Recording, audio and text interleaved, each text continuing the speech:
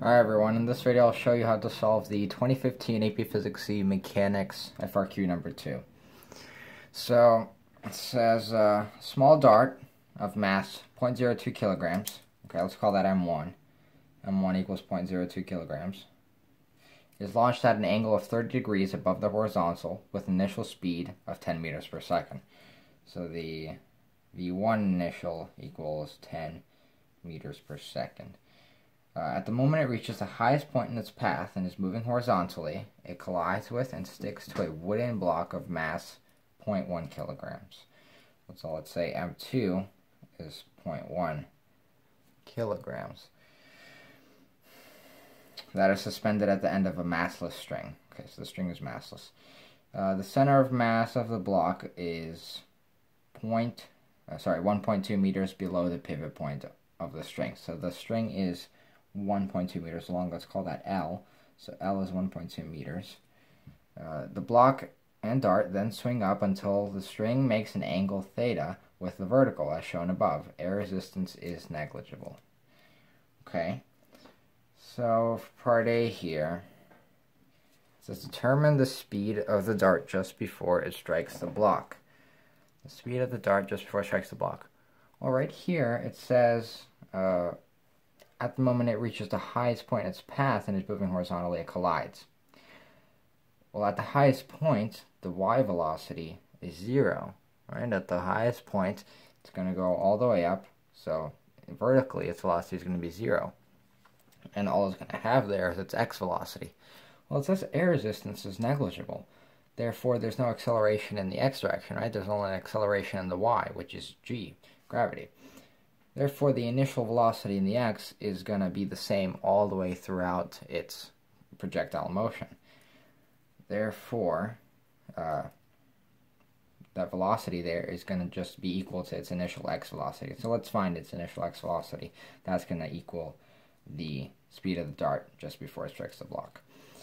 So it's the x, right? So it's just going to be the initial and then cosine, because it's x. And it's launched at 30 degrees, so it's cosine of 30 degrees. That's going to be 10 as its initial speed times the cosine of 30 degrees. And that's going to equal 8.66 meters per second. And there's our answer. So that's the speed of the dart just before it strikes the block. Okay, for part B. Calculate the horizontal distance d between the launching point of the dart and the point on the floor directly below the block. Okay, so they're asking us to find this d right here. Okay, so d is going to be in the x. So the only equation we can use in the x direction when we're in projectile motion is, because its acceleration is going to be 0, you can only use that vx equals d over t. So d is going to be this. So that's the distance in the x direction. Well, we need t, right? We don't know t. We do know vx, it's right here. So we need to find t. Well, we can find t using a y kinematic equation in the y direction.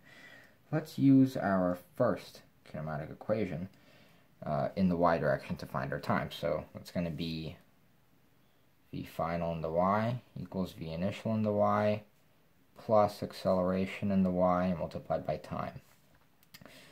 Well, we know that v final in the y is going to be equal 0, and then v initial in the y we can calculate, which is just going to be v initial times the sine of the angle it's launched at, which is 30 degrees, and that's going to equal 10 times sine of 30, and that's going to be 5 meters per second. So we're going to have 5 meters per second. And then acceleration here, well, that's going to be g, but it's going to be negative g because it's going up, and g is down. So it's opposing its motion, which is going up. So that's going to be minus g multiplied by time. Let's solve for time here. We'll get that time is equal to 5 divided by 9.81, which is going to be equal to 0.51 seconds. Never mind, we don't need that. We don't need to box that. That's not our final answer, but it's 0.51 seconds. So then, let's plug this time into our equation here to find our distance. So let's rearrange for distance. We're going to have d equals velocity in the x multiplied by time. So we'll have that d is equal to our x velocity, which is 8.66, times our time, which is 0.51 seconds. Therefore, d is equal to 4.42 meters. Alrighty, part C. Calculate the speed of the block just after the dart strikes. Just after the dart strikes. Okay, so we're gonna have to use momentum here, collisions. So this is an inelastic collision, right? Because it says the dart sticks to the wooden block. Therefore, initially, they're gonna have two separate masses and their own velocities, but after the collision, they're going to combine into one mass, which has one final velocity. So let's, we know that initial momentum equals final momentum, so let's set up our initial momentum, which is m1 v1 initial plus m2 v2 initial. Right, this is the dart here, and this is the block. And that's going to equal, and then they stick together, they're going to combine into one object. So we're going to have m1 plus m2 times that common final velocity. It's going to be one object, have one velocity. Well, this is going to equal 0, right? m2 v2 initial, because v2 initial is 0. It's a stationary block at the beginning, so that's going to be 0.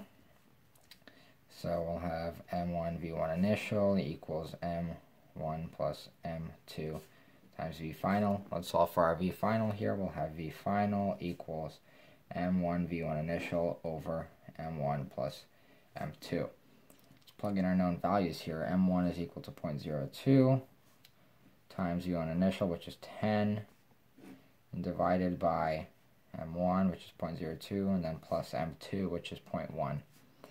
And that is going to equal 1.44 meters per second. So there is our speed of the block just after the dart strikes.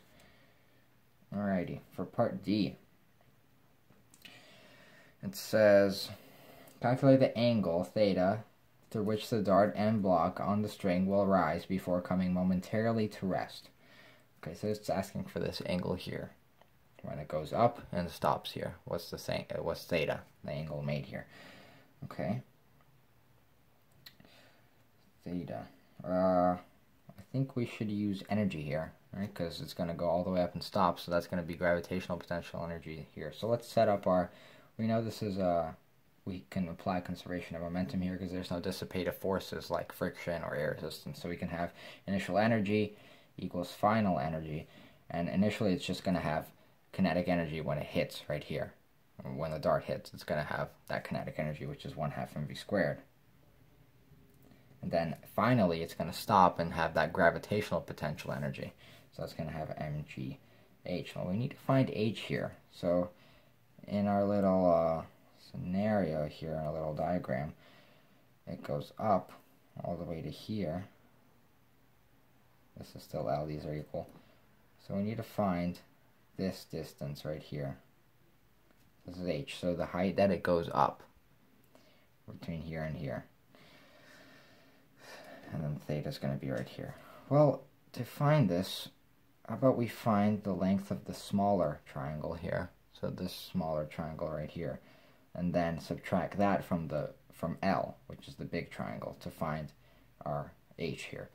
So let's set up our small triangle here, which is going to have theta there, going to have L there, it's going to have x, which is what we're solving for. So we can say that the cosine of theta is x over L. Therefore, x is equal to L cosine of theta. And then to find the difference here, we're going to do L minus L cosine theta. Now we can factor out an L here. So we're going to have L times 1 minus cosine theta. And that is equal to h. So now that we have our h here, we can plug it into our energy equation here that we've set up. So we'll have m's cancel out here. We'll have v squared over 2 is equal to g times L all times 1 minus cosine theta. And let's solve for theta here. So we'll have v squared over 2gl is equal to 1 minus cosine theta. So therefore theta is equal to the inverse cosine of 1 minus v squared over 2gl. And let's just plug in our known values here. So we'll get that theta is equal to the inverse cosine of 1 minus, and v squared, our v is going to be that initial velocity right after the dart strikes the block, which is 1.44. So we'll have 1.44 squared over 2 times g, which is 9.81, times L, which is 1.2. That's the length of the string. And finally, we'll find that theta is equal to 24.23 degrees. Part E says the block then continues to swing as a simple pendulum. Calculate the time between when the dart collides with the block and when the block first returns to its original position. Okay, so it says it's a simple pendulum, therefore it's a simple pendulum, so the system is in simple harmonic motion. So let's find our period here. So it's asking for the period of oscillation when it goes up and then goes back to its original position. That is one oscillation. So let's use our period formula for a simple pendulum, which is t equals 2 pi times the square root of L over G. So we have our L here, and we know what G is, so let's just plug all of that in. 2 pi times the square root of 1.2 over 9.81. That will be equal to 2.2 seconds. So there's our period of oscillation. Alright, for part F, it says, in a second experiment, a dart with more mass is launched at the same speed and angle. The dart collides with and sticks to the same wooden block. So basically it just says the mass increases. That's the only thing that changes. Mass of the dart. For the first part, would the angle theta that the dart and block swing to increase, decrease, or stay the same? So it's asking, would this angle here increase, decrease, or stay the same? Well, now that the dart has more mass, doesn't this mean that in the collision the momentum will be greater, because now it has a greater mass? So now that the momentum in the collision is greater, the speed right after the collision will increase. So the speed here will be greater, therefore it will reach a higher angle. So we can say increase because mass increases, so the speed after the collision increases, so the angle increases. The second part of F, would the period of oscillation after the collision increase, decrease, or stay the same? Okay, the period of oscillation, well, in our period equation here, do we have mass anywhere here? Well, no, the only thing that the period of a simple pendulum depends on is the length of the string. So a more massive mass on the string doesn't affect the period. So we can say that it stays the same. So we can say stay the same because the period only depends on the length of the string.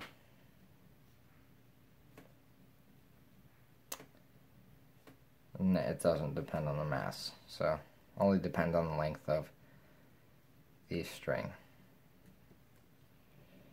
And there is our answer.